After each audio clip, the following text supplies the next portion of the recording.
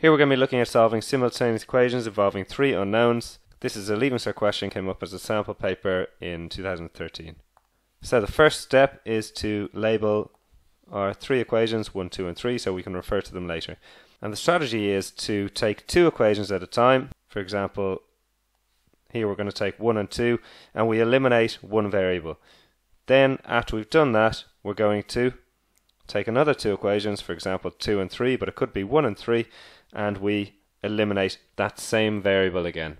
What we'll be left with is a situation where we've got two equations with two unknowns. Taking equation number 1 and 2, I'm going to multiply the second line by -1. This will allow me to take my unknown x in both equations, add equation 1 and 2 together.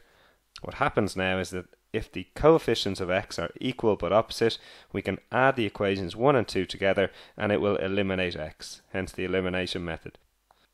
2x minus 2x is 0, 8y plus 3y is 11y, minus 3z minus 2z is minus 5z, and minus 1 minus 2 is minus 3. So here we have a new equation in y and z.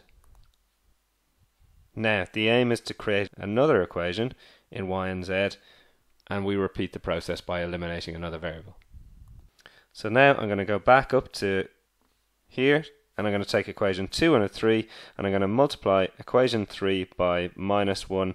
That will allow me to get rid of my x's again. So multiplying equation 3 by -1, multiplying everything there by -1, and adding it on to equation 1, I'm left with 2x minus 2x, which is 0, minus 3y minus y, which is minus 4y, and 2z minus z, which is plus z, and 2 minus 5, which is minus 3. This leaves me with another new equation in y and z, which I've called 5. So now I'm going to take equation 4 and 5 together, and I'm going to eliminate one variable. So I can see here I'm going to take equation 5 and multiply it by 5, because that will allow me to eliminate the z. So I'm going to rewrite equation 4 with nothing changed here, and I'm going to then take equation 5 and multiply it by 5. And this leaves me with this equation here. Adding the two together, I'm left with minus 9y is equal to minus 18. Well, therefore, y must be equal to 2.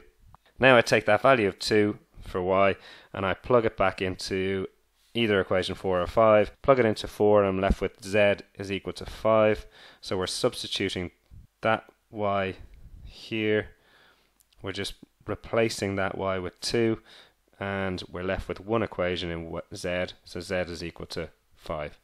Then we take any of the three equations from the very start and we plug in our new values of z and y, and we're left with x is equal to -1. So it's a stepwise approach. Remember, first take two equations at a time, eliminate one of the variables, then take another two equations, eliminate a variable.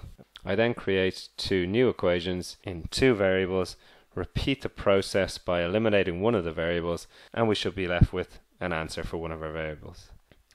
So what this means is that these values here are the only three values that satisfy three equations.